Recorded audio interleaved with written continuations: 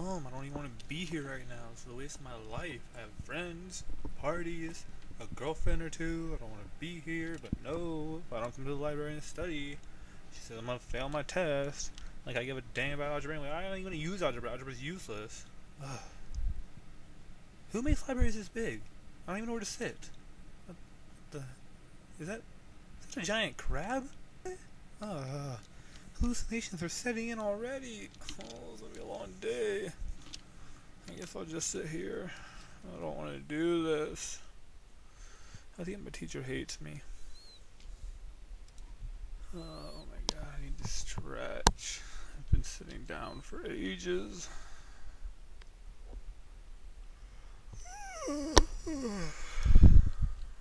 I'm bored out of my mind right now. I don't know what to do.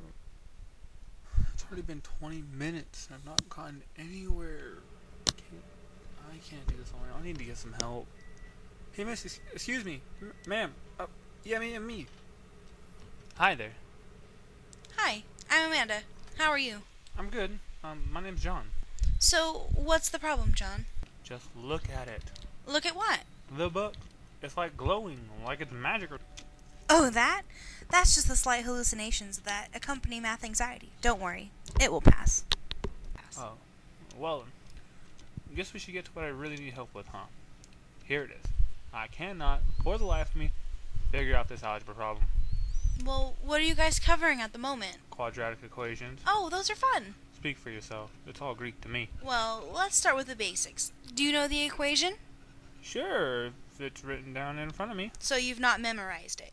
Yeah. No, not at all. Well, I can tell you a little trick that's got me to memorize it. We call it a learning strategy. Anything's better than nothing. Let's hear it. Okay, come follow me. I shall introduce you to one of the most prominent books in the entire library. The Big O Books of Rhyming Memorizations, located in the Big O Books section. Wait, over there? You're not joking, are you?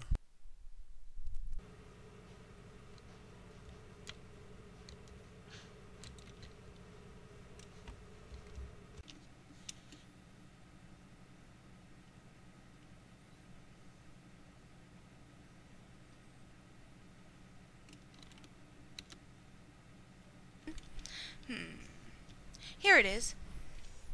You've got to be kidding me. No, not at all. Now, of course, I'd never sing it out loud. That'd just be humiliating and silly. But I have learned to say it in my head every time I have to use the equation. This will be rich. Let's hear it. Okay, here we go. X equals negative b plus or minus the square root of b squared minus 4ac all over 2a.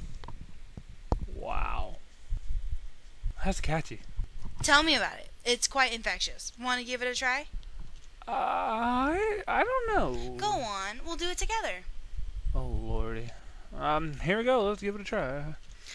X equals negative b plus or minus the square root of b squared minus 4ac all over 2a. See, you did it.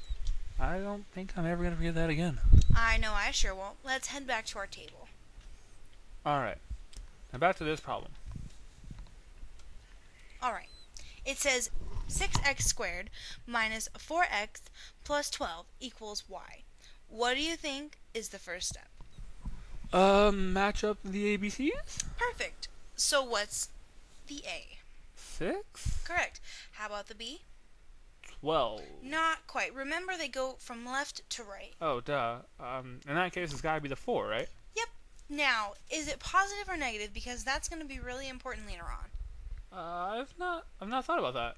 I'd have to say negative because of the minus sign in front of it. 100% correct. And lastly, how about C? Definitely the 12. Okay, now let's plug it all in. So what do we have? Let me remember the rhyme. X equals negative b plus or minus square root of b squared minus 4ac all over 2a. Okay, so it would be x equals positive 4 because the b was already negative, and if it's minus b, two negatives make a positive. So x equals positive 4 plus or minus the square root of 4 squared minus 4 times 6 times 12 all over 2 times 6. There you go. Great job. Now let's try and solve it. So we'd have x equals positive 4 plus or minus the square root of 16 minus 288 all over 12, right? Absolutely. What's next?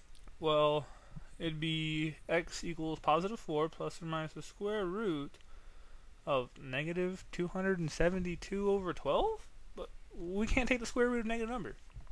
Well, not necessarily. Try to remember what your teacher told you negative numbers turn into when it's in a square root. It was a letter of some sort? M. Nope. G. No. O? Nope. A. Nope. B. Nope. C. Guessing is not allowed. Alright, I don't know. Well, check your notes to see if you caught it in class. Alright. Turns into an I. Uppercase or lowercase? I've got it as a lowercase. Is that right? Is that right? Sure is. Okay. So, when that negative comes out as an I, and it goes in front of the square root, I remember that. Now we need to see what squared number can divide into 272 evenly.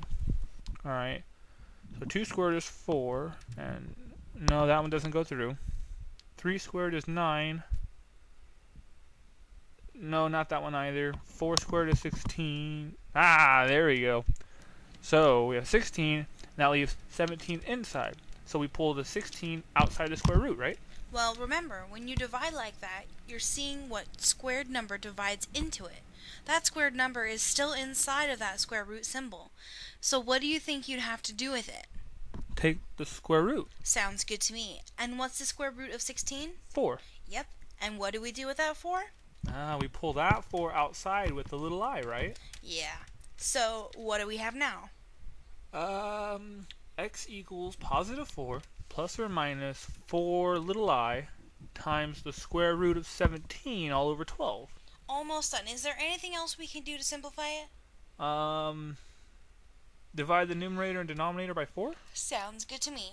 What does that give us? X equals positive 1 plus or minus little I times the square root of 17 all over 3. And there we have it. All solved. Wow, that wasn't as bad as I thought it'd be. Thanks. No problem. Once you've learned the little rhyme, it'll be easy to remember the equation. It's just a matter of plugging stuff in and doing it correctly with the steps, which I can tell you definitely know how to do. Great job. Thanks. I guess I just needed someone to be patient with me and to reassure me that I could do it. That's why I'm here. Well, I'm pretty sure I can get the rest of this stuff by myself, so thanks for the help. Absolutely, no problem. If you need more help, just put your hand up and I'll come on over. Awesome. I will. Have a good day. You too. Bye now. Bye-bye.